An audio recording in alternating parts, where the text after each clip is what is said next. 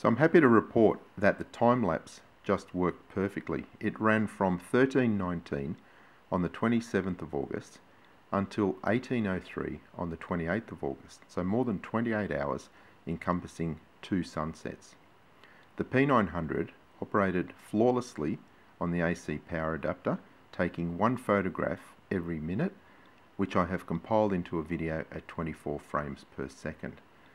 What I'd like you to note on the telescope is this solar alignment sight at the front, which is just a metal plate with a hole allowing the sun to shine through to a back plate which has a black circle, and you can see that the spot of sunlight is centered in that black circle.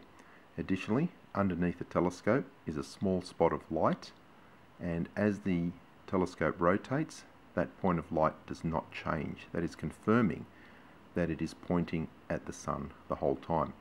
When we move forward 24 hours, you can again see that the solar alignment sight is centered, and this spot of light under the telescope is again not moving. So that's confirming that the telescope is pointing at the sun the whole time.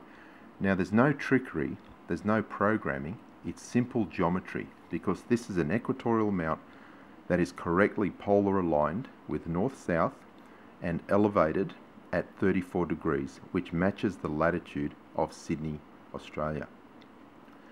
By aligning it that way, the rotational axis is aligned perfectly with the Earth's rotational axis, and all the telescope is doing is rotating equal and opposite to the rotation of the Earth. Therefore, it is remaining pointed directly at the sun. Now, in this video you will see a bit of rain on the left. I put the umbrella over the camera at one point because it was raining quite heavily and I wanted to try and keep the time lapse running. Additionally, just before midnight you'll see that I put a lens cap on the eyepiece, so I did that myself.